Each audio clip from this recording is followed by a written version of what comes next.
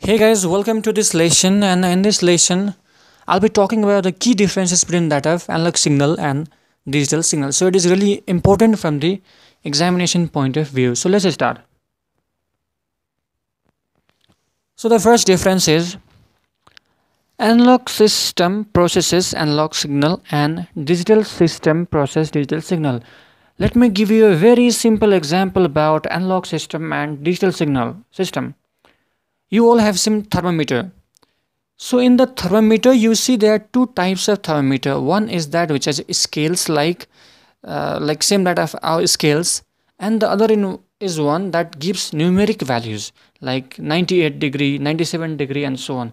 And there is another is analog that gives 98.1, 98.2, and so on. So that is analog signal system versus digital signal system. Okay. So within the thermometer also there are two types of system, that is analog system and digital system. Now let's give another difference between analog system and digital system. You have seen watch, analog watch and digital watch. What does digital watch do? It gives 10, 40 like this, okay? Whereas analog signal gives with the help of those sticks like structure. They give time with the hand shapes, okay? So that is the difference between that of analog signal system and digital system. Now it takes values in a range. For instance, if you see that thermometer, it can give temperature of 98.1, 98.2, 98.3. Within that point also we can see further classification, okay? But then if you talk about digital signal, it takes limited number of values. Let's say if it gives values, it just gives 98, 97 like this, okay? In centigrade, then 36, 37, and so on, okay? So analog system signal has wide range of values, whereas compared to digital signal it has limited values. And like what does digital signal takes is 0 and 1. It operates or let's say it stores value in the form of 0 and 1, whereas it is not as the case of analog signal. So let's see another difference: more affected by noise and less affected by noise. So I'll give an example.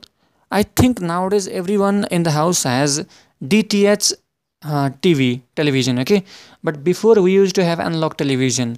And what happens is, analog in the past there was to be frequent disturbance in television. But nowadays, with the help of digital signals, DTH set-top box, very few only disturbance occur in our television, okay? So that is the key difference between analog signal and digital signal. Analog is more affected by noise, whereas digital is less affected by noise. Consumes less bandwidth. Analog signal definitely consumes less bandwidth, whereas digital signal consumes more bandwidth. What does it mean is, it requires less bandwidth for transmission, this one, and this requires high bandwidth for transmission. Okay, now next difference: high power and low power. Digital signal consumes much more low power than compared to as that of analog signal. And this one, information is stored in the form of wave signal, like this is sine wave, and this is how the information is stored, whereas in digital signal information is stored in the form of binary bits. This is a square wave, and this represents 1, this represents 0, okay? This one 0, this one 0, and so on. In this type of signal, the values can go from below 0 also, okay? It can go like this also.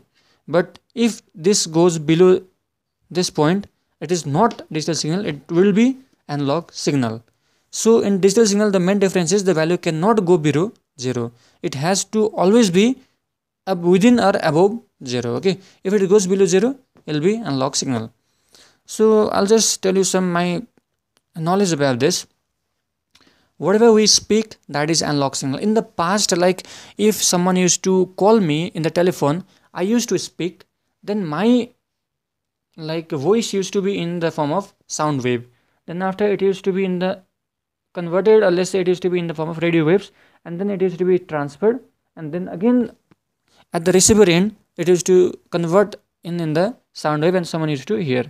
But nowadays we use digital signals for such processing. Whenever I speak, it goes in the form of digital signals. So now there is less disturbance, and definitely it is much easier for transmission, okay, compared to as that of analog signal. So like you can see so many differences, like in if you talk about watch, thermometer, and everything is now being digitalized. Even our television is being changed to digital form. So that is the key differences between analog signal and digital signal. So that's all. Thank you, and if you like my video, please subscribe my channel, and thank you.